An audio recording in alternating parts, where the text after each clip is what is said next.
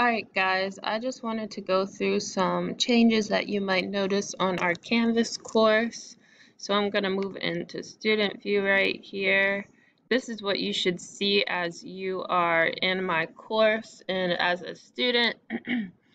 What you're going to do instead of having a graphic for our weekly our weekly agenda, I've decided to put it on a separate page within Canvas. So those of us who might have issues loading up graphics and videos, I'm not asking your computer to do too much. You'll be able to see within the text. What you'll notice is the week is up on the top. There'll be announcements for the week up here. And then once you move down into here, you'll notice you've got Monday, Tuesday, Wednesday, Thursday, Friday. Monday, we had Labor Day. Tuesday, you had your assessment. And now for Wednesday, we have before class. And so this is the stuff that needs to be done asynchronously and before you come into our synchronous class. So you've got lesson 9, engage the learner, and then lesson 9, work time A.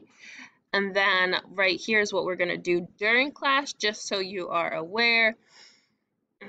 And then down here is your homework, and we just have read the independent novel, and that's the same for every day. You'll see before, during, and homework, so essentially after class, and then Friday.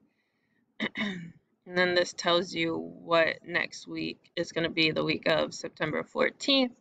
Now, one more thing I would like to show you guys, when you go into modules,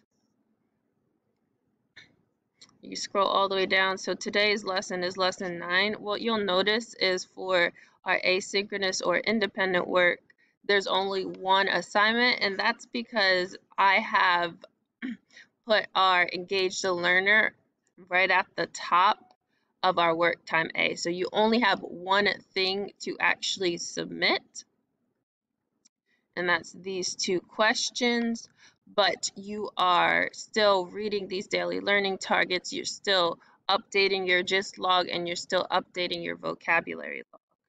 Everything is just on 1 page instead of 3 pages. Please let me know if you have any questions about what is expected and how to get to our agenda.